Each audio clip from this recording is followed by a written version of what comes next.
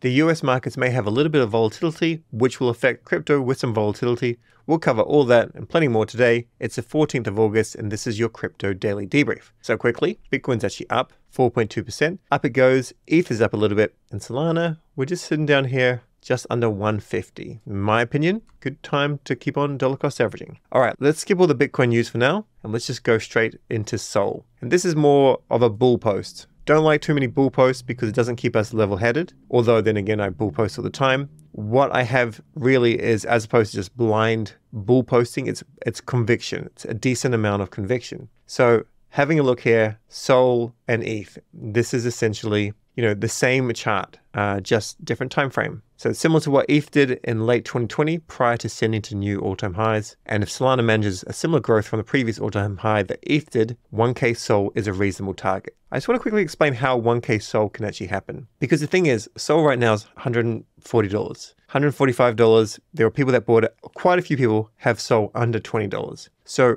if you turn $20 into $1,000, it's a 50x. A 50x is absolutely massive. And then there's a decent amount of people that will be taking profit. So let's have a look at it like this. So let's say Sol hits $300. We may sell a little bit. $500, we may sell. Of course, with unstake from validator.com, where we are earning staking rewards. We don't let our staking go to waste by not staking at all. We always stake. And then 600, 700, etc. And then at 1,000, it could be quite a scary time because there's going to be a point around that mark where it will be a very good opportunity to short. Now, the reason why it would even get that price is because retail would start to flock in. We haven't actually seen retail flock in yet. We can see this with on-chain metrics and stuff using like Coinbase institutional information, which suggests that right now it's VCs, private firms, and whales that are making all this semi-excitement in the space. As soon as retail comes in, they come in blindly, just no idea what they're doing. They buy things, and then that data is shown. It's obvious. You can see it on exchanges, and you can see it in just many different data points, Twitter, etc., YouTube views. They all start to explode.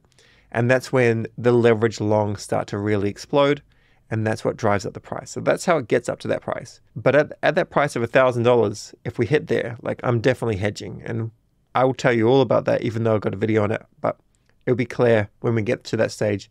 I will definitely hold people's hand with decent videos through that point. Basically, we'd start to short it in a way that's not leverage. Anyway, that's the conviction and the reason why I actually do think Sol can hit 1K, but we will be taking profits, not financial advice before 1K. Next bit of news. $1 billion worth of USDT has been minted at Tether Treasury. Whenever we see more of this means, it's going to the markets. The Tether market cap typically dictates Bitcoin price. Expect the price to chase the Tether market cap, which is an all-time high. Now, at some stage, though, the Bitcoin dominance, which is, the percentage of the market, the total market cap of all of crypto, it will start to drop. And when it starts to drop, the other alts will go down, and Bitcoin may it might not do anything. We might not hit that 74K for a little bit of time. People have different viewpoints on this. We don't know what's going to happen. Ultimately, if Bitcoin goes up too hard, too fast, then the cycle just doesn't work. You don't pull enough people because people feel like they've missed the boat. So I don't necessarily think that Bitcoin's going to be something really worth diving into at this stage. I think we need to see when it starts to rotate into the alts. Alt season has not come yet. Now, despite the fact that Bitcoin is in a massive sideways movement since 74K, we know that Tether's keeps on printing more, ends up 13%. And usually Tether market cap needs to drop in a bear market or strong correction. However, this move indicates that Tether is heavily printing during the sideways for the next leg up. So other people disagree, better traders than I am, significantly better traders. They do think we're going up. So this is one of those annoying things where I'm saying, well, I don't really do it, but there are YouTubers out there that say it could go up, it could go down, or it could go sideways. This is, well, which one do you actually think? I don't think Bitcoin's going to go up anytime before, say, breakpoint. I think we'll just be kind of floating around. And when I say go up, I don't think we're going to hit 74K. We don't know yet, but I think that billion is just sitting there and it's going to rotate into other things. Sol, I think Sui will get a bit of a run. I wish we got a little bit earlier, and now I need to find some decent entry there. but that's what I think is going to happen. I don't think Bitcoin's going to really pull it all in yet. Next bit of news, 3:30 p.m. UTC. Real talk, the Jup planetary call. This will be streamed on YouTube and it'll also be streamed on Twitter. Catch it. I've also done a video. The next big airdrop is here, deBridge. All you need to know. It's a pretty simple one, to be honest. You can speed watch this for sure and essentially make sure that you're familiar with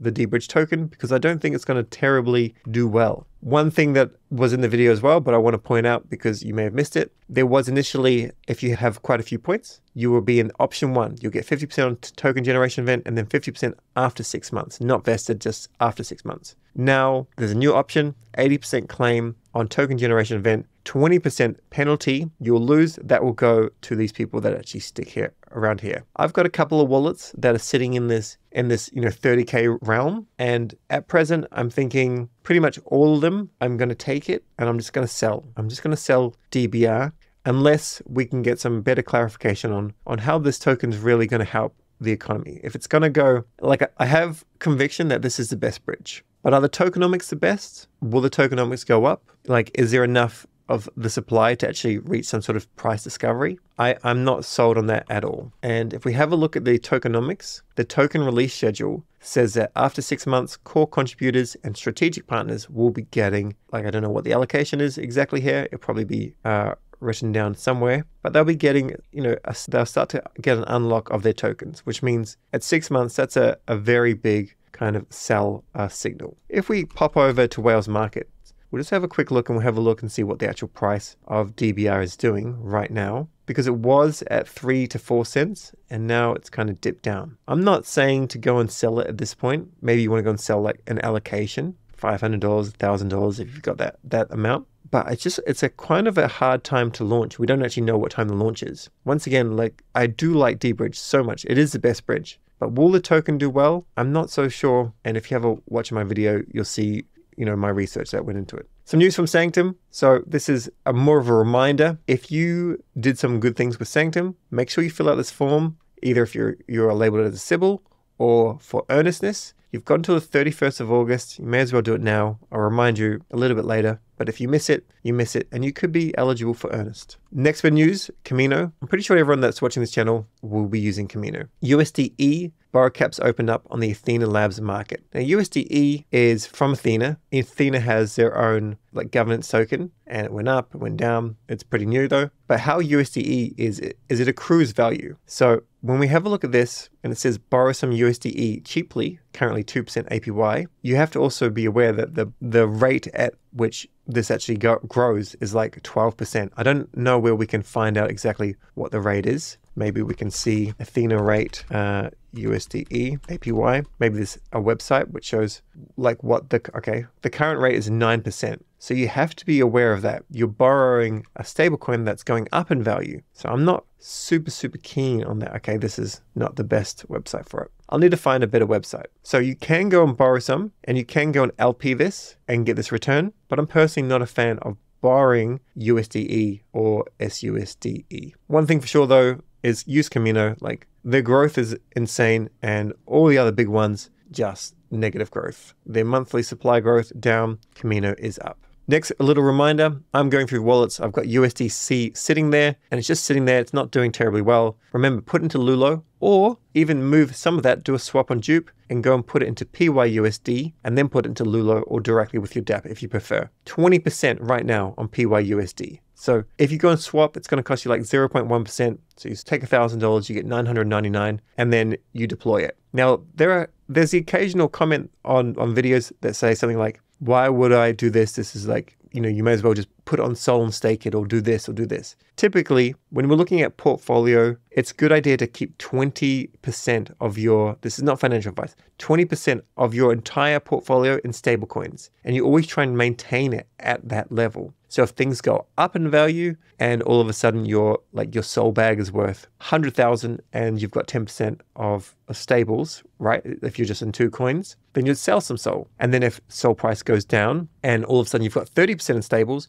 you would go and buy some more things. So you do actually want stables. You may as well be earning 10, 20% on them by using Lulo or Drift or Kamino or whatever you want. The point is, use PYUSD and don't just let them sit idle. One really cool thing, as Raj has pointed out, is Solana can win without Ethereum losing. Imagine ultimately these markets may be much larger than any of us could ever imagine. And this is very true. Right now, it's hugely incentivized on Solana. And when you're giving away free money, of course, this is going to be the case. But ultimately, it is winning. It's a stablecoin that I personally like. Next bit of news, we're going to just nip quickly randomly off Solana and onto Base. So last year we went and minted some Base tokens, some Base introduced NFTs. This was with speculation that in the future there would be an actual Base governance token. Maybe we would, as an early adopter, be eligible for them. Now there's a new meme coin out. It's called Based. You can go and claim some. We missed some phases. Phase 1, Phase 2 ended, and now Phase 3 is ongoing, 25K. This isn't very much. It's like $4 or something quite minimal, but you may want to go and claim them if you actually minted some. Not going to cover it really ever again. It's not that important, but Based Devo.Fun. I don't think this token's going to have what it takes to be like amazing, but this is what it is. It doesn't even show here, but Based, 19,000 followers and a 5 million market cap. Not buying it or doing anything like that. All I'm doing is claiming, basically. Next bit of news. So Bonk, if you put on some bets, I don't know exactly how this works. And I will admit that I really wish the actual communication from Lucky Dragon Tail was better. Lucky Dragon Tail, like, get in contact with me when there's stuff going out because I need to communicate it far better. But this was split 138 ways. Each winner walked away with a decent amount of bonk. You can go here. Annoyingly, you can't work out which sports you actually entered to see if you have a return. They give you the return, just so you know. On this occasion, you can see the winners and say basketball, which I entered. I can't believe how did I not get first prize? I can't even see what I actually bet on, which is a little bit annoying. I wish we would be able to see that sort of stuff. So BonkBet has a lot of work to do. Hopefully this helps us with our Dragon Tail. Long story short, if you did win, you would get it sent to your wallet. If you didn't win, like down here, this is me, number 15. So everyone was basically first. 15 were first. They got a split of that. And then I'm down here. I guess ultimately I got less points, and then I lost. Other news with Bonkers, a Manta network dual citizenship. If you did all this, you can go and claim some rewards. Nothing exciting over there, like $8 worth of rewards or less, $7. It's very, very low. The point is, maybe this also helps with, getting that bonked Dragon Tail, and it's all about just learning something else. So I've got a video on this, go and check it out. Next bit of news, and I think this is really cool. Welcome to the arena. This is with Marginfi. Hasn't been able to claw back ever since their co-founder left and had a bit of a breakdown. Edgar, their TVL has not done well in terms of a token. Don't know when it's coming. Probably in hindsight, it's going to be a good idea to actually keep on using Marginfi. Just we don't know really what their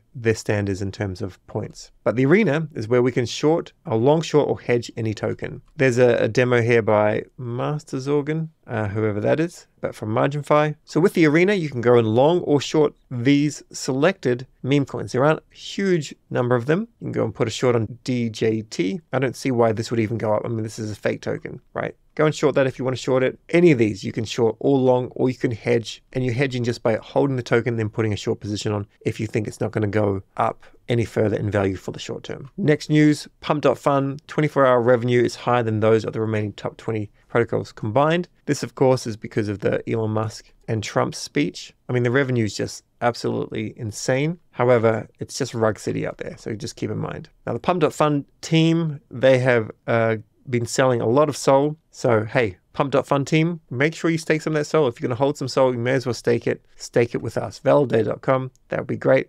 But you can see their revenue is absolutely insane. And now they've got what is this, 70-something, $80 million in their fee wallet. It's absolutely nuts. What they should be doing as well with that USDC is earning some revenue on it as well. Next bit of news is from the Hamster Combat team. So this is the game that we're playing on Telegram. I still jump in. I think as a bit of daily alpha, if you jump into this game 5 times a day and just do the tasks, I think this would be worthwhile. I don't really want to go and cover a lot of ton games because there's too many. It's basically airdrop farmers. And my original thesis for this is kind of a little bit less. I don't know how well it will do. I won't be buying the token, but if we manage to get an airdrop, it could be worth $1,000, or it could be worth the time. And this is what you do when you just have a little bit of downtime. Either way, they haven't taken any actual VC investment for this. Apparently, that's what the case is. I'm not sure if they're going to do a pre-sale or anything like that, but this should be the largest airdrop in crypto history, apparently, because they have millions of players. Finally, a little bit of a reminder here. If you have INF deposited with Manta Fi, this is a reminder to withdraw your INF from the protocol. Also with Clone Protocol, if you use it,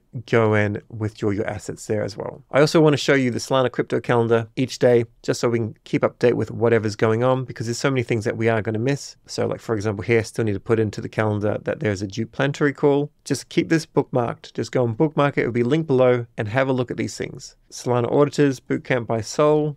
Some of these are going to be really relevant to you. Some of them aren't. Withdraw your funds from Manta. This is just an airdrop farming list. Airdrops to farm as per CoinGecko. Just something to put on your radar. And remember, your Drift airdrop claim deadline ends August 16th, 6 p.m. Withdraw those funds. Also, Infinix Paths to Patron ends August 16th. Next week, we've got Simon's Cat meme launch, so on. Hackathon, Ex-Founders Bootcamp. There's a few other things we have to add here, and this is going to go through a complete redesign, and it will be the best Solana calendar, hands down. Then remember, we've got Token 2049, and we also have Solana Breakpoint, and the StakePoint, MEV DeFi Day, and the Network Stake Conference. This is all happening in Singapore. I've got a video on this. Make sure you have watched that. And finally, we've got Truffle. It's a giveaway alert. 1 Solana NFT, Claynosaurs, Call Saga, and 3 Claim Makers. They create NFTs, so worth doing. Ends 19th of August at 12 p.m. All you have to do is just go like it and retweet it, just like that. Actionables for the day: Jup planetary call 3:30. Check your DBR allocation. Work out a strategy if you're going to sell. Maybe you want to sell some on Whales Market. Maybe you want to buy some on Whales Market. Watch my deBridge airdrop video. The Jito sold PYUSD Vault on Kamino 65% plus. Watch my breakpoint video. Withdraw your INF from Manta Fi. Remove liquidity from Clone. Read their announcement. And the airdrop actionables. Deposit into Kamino's Sol Meteor pool. Earn some MET points, just because if we go into deep pools right now, requires a lot of work. Check my airdrop.link video for airdrops. Claim your drift tokens. You've got 3 days. Get $50 to $100 worth of Flocky on BNB or ETH, not financial advice, and play Hamster Combat for like 5 minutes every day. They are my actionables.